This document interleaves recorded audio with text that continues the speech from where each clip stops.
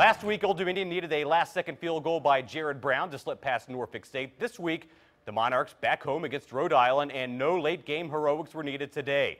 ODU trying for win number 6 on the season, and they didn't waste any time getting on the scoreboard. First quarter, fourth down play, and Taylor Heinicke hits Antonio Vaughan from 12 yards out, 7-0 ODU. And now to defense. Preston Smith going to force the fumble. Check out the ball. It's like a hot potato. It finally ends up in the hands of Reggie Owens. That led to an ODU field goal. Owens from Ocean Lakes High School in Virginia Beach, by the way. Now to the second. Heinicke going to hit Zach Pascal, who, watch him slip past the defenders and spit his way in to the end zone for the score. 2 touchdowns today for Pascal. Still in the second, Heinicke finds Antonio Vaughan again. This one covers 34 yards. 2 scores for Vaughan. Heinicke, 28 of 35 for 293 yards and 6 touchdowns. ODU pummels Rhode Island 66-14.